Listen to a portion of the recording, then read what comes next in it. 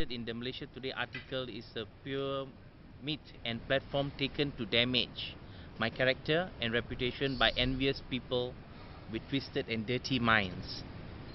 Secondly, it is true that there were loans taken out by my company with Kuwait Finance House amounting close to 600 million for various property investment projects, where Kuwait Finance House was also a joint venture musharaka partner and for my carpet business.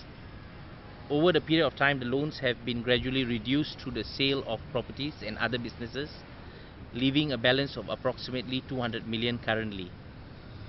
Kuwait Finance House has evolved dramatically over the last 5 years, with lesser emphasis on the property market, and over the last 2 years we have focused on property business in the region with other Islamic bankers as partners and financiers. What is not true is that the loans taken by my company have been delinquent over the last 5 years or is currently delinquent.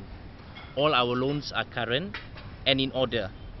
Further, neither me nor my companies have been involved in any form of bribery or corruption as alleged by Malaysia Today article. The allegation wrote in the Malaysia Today article is very damaging as it affects the business relationship between me, my companies, our bankers, and again an attempt by people envious of me or my business to damage my character.